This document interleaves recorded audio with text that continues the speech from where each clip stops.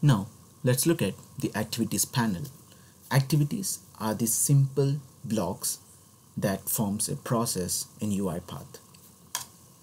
They are useful for building a complex project. This, in the left side, we can see there are different activities available for different actions. There are three sections in broad: favorite, recent, and available.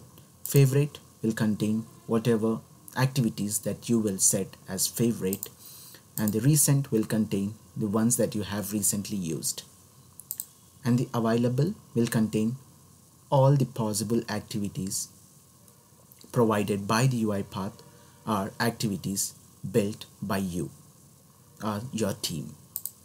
As you go inside the tree, under programming we have data table. Under data table we have got a set of activities. Similarly, if I just go to system, and under that if I go to file, there are other few activities available to us. What if you don't find any required activity over here? You can directly skip this part and go to manage packages, and here in this project dependencies we will find the activities that are being used in this particular project.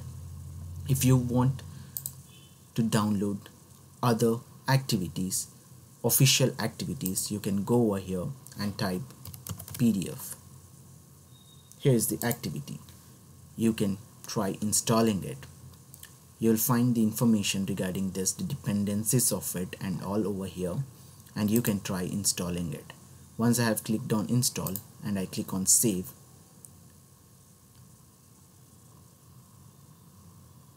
it will try to install this particular package to our project. It might take a while to install it. Once that is done, you'll be able to find it over here. It's taking a little longer time. Okay, I'm accepting it.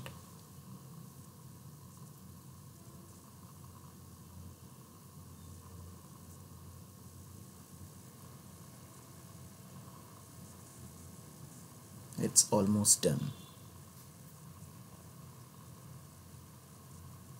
Yeah, so if I just go over here and type PDF, I can find the activities related to it. I can directly just drag it over here and see it's an activity and it expects some parameters. Okay, here is something called file name that I have to pass, and it will work fine. So that is how it is. So here you can expand it, you can collapse it. Okay, you can apply some filters over here, which tab you want to be visible and all that. That's all.